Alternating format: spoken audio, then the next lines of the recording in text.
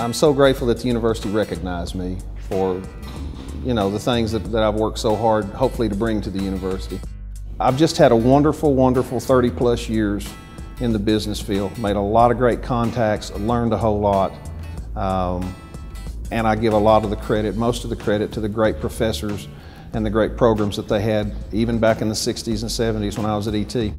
Georgia and I have tried, since we graduated, to always find a way to give back. When you're younger, you're starting your career, and sometimes you sort of let things slip. But we have really done everything we can from the time the boys were small, just taking them to a football game and letting them chase the football players or the basketball players after the game and get their autographs. And we've served the university, we've given to the university.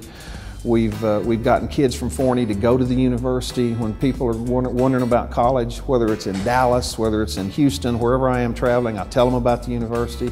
So I've sort of been a preacher and a teacher for the university.